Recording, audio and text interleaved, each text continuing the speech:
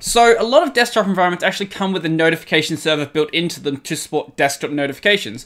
But for the ones that don't, and for window managers, we're going to be looking at how to set up a standalone notification server. So if you're new to the channel, you know what to do, and let's jump right into it. So the first thing we're going to want to do is actually decide on which notification server we're going to be running, because there are two parts to this. So you've got your actual notification server, and then you've got to have a library to actually call it. So for deciding on a notification server, typically I run Dunst, which is this one right here. So it's a minimalistic notification daemon for Linux designed to fit into minimalistic window manager. That's too many minimalistic in one sentence.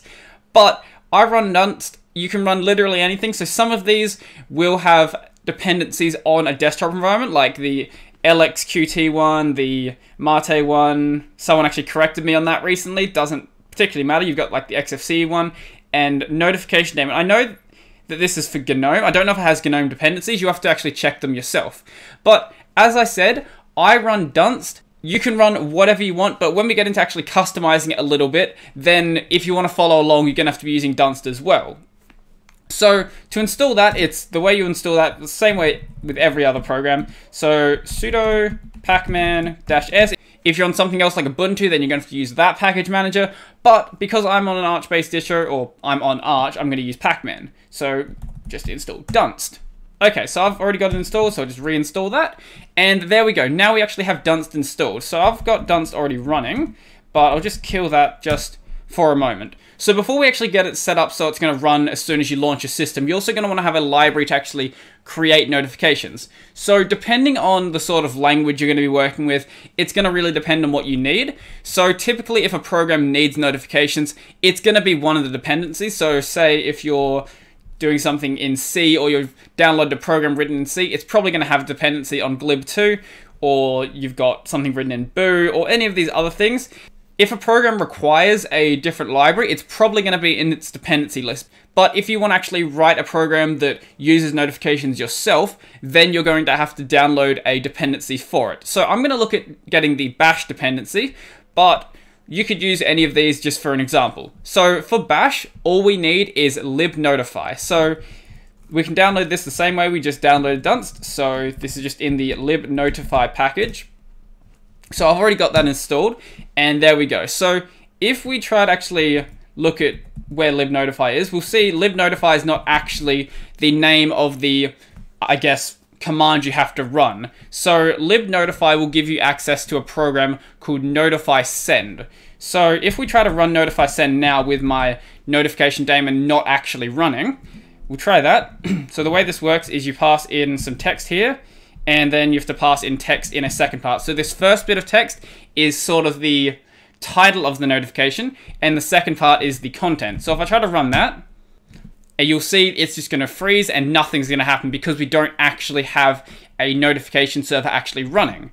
So we can just bring up Dunst in a secondary terminal right now just to test this. So I'll run that, and I try to run notify send again, and we'll see we actually get a notification. So these notifications are going to look a little different to yours because I've done some customization to my Dunst config. But for the sake of an example, that is basically what it's going to do. So now we actually have Dunst installed and we have libnotify installed, or maybe you use something else, maybe you used any of these other ones. But as I said, we're going to be working with Dunst today. So I mentioned desktop environments before. So if you're running any of these or any of the others that have a built-in notification manager or a notification server, you may not be able to replace it. You're going to have to look at the documentation for your specific desktop environment. I'm not sure about most of them. Anything on this list though, you either can't replace it or it's going to be very, very difficult to replace. So if you're in one of those situations, then I can't really help you. But if you've got a desktop environment where you either don't have one that's built into it or it's kind of just sort of there, so if, say, your desktop environment comes with Dunst, it's probably not dependent on Dunst being there. You can probably replace that. Or if you're running a window manager, what we're going to be doing next is actually making sure it gets auto-started. So there's a couple of different ways you can go about doing this. This example here says to launch it with your first call to dbus. Now, I haven't managed to get this to work, so I'm going to suggest doing it in two different ways. So you can do my method or you can do another method. So the method that I'm currently using right now is I'm just launching it in my xinitrc. So I'll find that. So .xinitrc. So this is the program that's launched when you actually run startx after you log into your system. So if you've got a display manager, that's the thing that gets run as soon as you put your password in correctly, basically. So I'm launching up a bunch of different programs in here. So I've got my transmission daemon, transmission RSS, and I've also got Dunst in here. So for things that aren't dependent on a GUI and that you want launched as soon as you launch your system, I would recommend just launching them in here. You don't have to, obviously. You can launch them in another way. So the other method you can use is actually using your window manager or your desktop environment's auto start feature. So for that, we'll just go into my config folder, and I'm running BSPWM. So that's going to be in my BSPWM RC file. If you're in i3, it's going to be in whatever the i3 one was called. I don't remember. What is it? The i3 config. So you can do it in either of these methods, in your xinitrc or your window manager or desktop environment auto start method. Or I guess if you really wanted to, you could come up with your own method, but there's no point reinventing the wheel. You might as well just use something that works. So I still haven't actually removed these from when I did have stuff in here, but if you wanted to actually launch it in here, you would launch it the same way you launch any other program with your BSPWMRC or your i3 config or any of those other things. So I'm not going to be able to go into what the specific method is for those, but you should know how to auto start programs within whatever you're running. So for BSPWM, it's just launch it and then launch it in the background. So if I just save that now, then if I was to restart BSPWM, then that would actually launch up Dunst. So just for the sake of this video though, we're not going to do that. I'm just going to launch up Dunst in this other method. So you can obviously also just launch it as any other program. So that'll now be running. Save that. And if we send a notification now, that'll just create a notification. So if you've been following along with actually creating these notifications, so the default for Dunst, I believe, is just create a notification that goes across your entire screen. So I'm not the biggest fan of that. So I'm going to at least show you how to fix that. And also just a little fix if you're using a laptop, for example. So what we're going to be looking in is in our config folder, and we'll look for a folder called Dunst. And I believe it auto-generates this file for you. So what we're going to be doing in here, if we go down to geometry, right here. So by default, I believe this will say something like 1920 by 1080, and I'm not sure what the actual size was. You'll see what it is. But what we're going to be doing is just changing what this is. So if we set it to 0, what it's going to do is actually create a size based on the actual content of the notification. And run that. So as we can see, it's actually as wide as our notification is. So if you don't want it to stretch across the entire screen, I would put in 0. And then as for the height, I've got it set to 5, not because it should be set to 5, just because I haven't fixed it. So 5 is the actual number of pixel high it will be. I should have this set to 0 so it would actually stretch, but because 5 is actually lower than anything you could possibly put into your notification box, it's just going to stretch anyway. So if the notification is too big to actually fit in the box, it's just going to stretch the box. And then the second part here is where we're actually going to place it on the screen. So I've got this at 30 by 20. I think it's 00 by default or something like that. I'm not sure what the actual default for it was. We'll just change this up and see what it actually does. So if I just kill Dunst now, bring up separate terminal, kill Dunst, then restart that up, run this notification. As we can see, it's now 200 pixels away from the right border.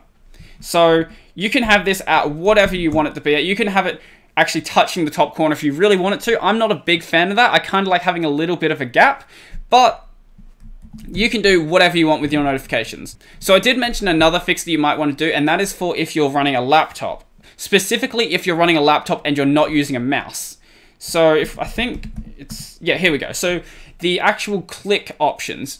So when you run a notification, you can actually do different actions on it. So if you say have a notification that has a URL in it, if you click on that, then what that will do is it'll actually open up in your web browser or if you click a different way, it'll close the notification. So by default, I believe middle click is actually going to load up the notification. Now the problem with this, if you're on a laptop, if you don't have a trackpad, is that you don't have a middle button, because that is your scroll wheel button. So I like to switch this over to left click and then make right click close current. You can have this set up however you want, but this is how I like it. Now, the one last thing I wanted to go over is how to send different types of notifications. So if you noticed, we were just sending one type of notification. So I didn't mention this earlier, but there actually is 3 types. So you have low, normal, and critical, extreme. I think it's critical.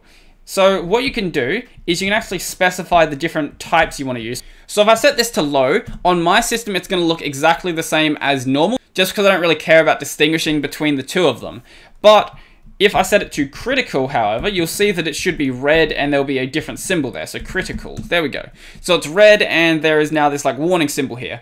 So I haven't run into any programs that have actually thrown critical notifications, but if you're, say, writing a bash program and you want to, let's say you want to do something but only if that folder's there, you could probably send a notification if that folder doesn't exist, for example, and that could be a critical notification. Or various other things, like maybe you want to throw a notification if you're trying to add a torrent to transmission and you don't have your transmission daemon running. Things like that you can use for notifications. Obviously, if you want to be far more minimal about it, you can just rely on standard out. But notifications are nice when you're not running things within a terminal. So I think that's pretty much everything I wanted to go over for this. If you want to learn how to do any of the other sorts of bindings for your notification server, what you can do is come have a look at the Arch Linux wiki, and there is a ton of different examples in here. Oh, sorry, there was one more. So if you want to send a desktop notification from a script running as root, you have to do something slightly different. So if we look in here, what we have to do is run this command basically. So what you need to do here is actually replace this X user and X user ID with the name of your user and the actual user ID. So the name of my user right now is Brodie. So if I just change this over, I haven't actually tried this off camera, but we'll see if this will work. I should have probably tested this. And the user ID, I believe the way you get that is with something like this. So if we go ID-U, then the name of my user. So hopefully this is the correct number. So apparently my user ID is 1000. So if I try this, 1000, and it looks like that actually works. Okay, so if you want to send a notification to your current user from root, this is how you would go about doing this. So one example that I could think of for doing this is if we just go into my cron tabs, for example, my cron jobs, cron tab-E. If I just show you what one of my jobs look like. So I have this Pac-Man job in here. So what this will do is actually download all of my packages at a certain interval so that when I want to actually install them, I don't have to wait for them to download. So what I could do is every time that this runs, I could send a notification saying, this is how many updates you currently have. So that's an example for what you could do with that. So I think that's now pretty much everything I wanted to go over. I don't think there's anything else that is going to catch my attention. Yeah, if you want to know any of these examples, just come have a look in here. And they all seem like pretty good examples. And there's a lot of them in here, so surely whatever language that you're interested in is going to probably be on here. And if you can't find it, there's probably some documentation out there somewhere about how to use notifications on Linux. So I'm going to do a separate video where I actually show you how to set up dunce to look like the way basically I have it set up. So like this. But today, I just want to get a notification server running so that if you don't really care about doing any of that extra stuff, you don't really have to watch that. So I think that's pretty much everything for me. So if you like this video, remember to smash that like button and leave me a comment down below letting me know what you think. If you want to see more videos like this, remember to subscribe and ding the little bell icon down below because it'll really help the channel out. I'm aiming for 10,000 subs and any help would be really appreciated. Up on that corner, I've got the playlist this video's in, so go check that out if you want to see other videos like this. Down below, I've got all of my social links, so all of my Discord and things like that. If you want to chat with me on any platforms, go check those out. I've also got my support links, so if you'd like to support the channel, go check out my Patreon or any of the other links that are down there. Feel free to support the channel, but obviously, if you don't feel like doing it, then you don't have to. And I've also got my alternate video platform, so like my LBRY and my BitTube. So go check those out if you want to see my videos on a platform that isn't YouTube. So I think that's pretty much everything for me, and I'm out.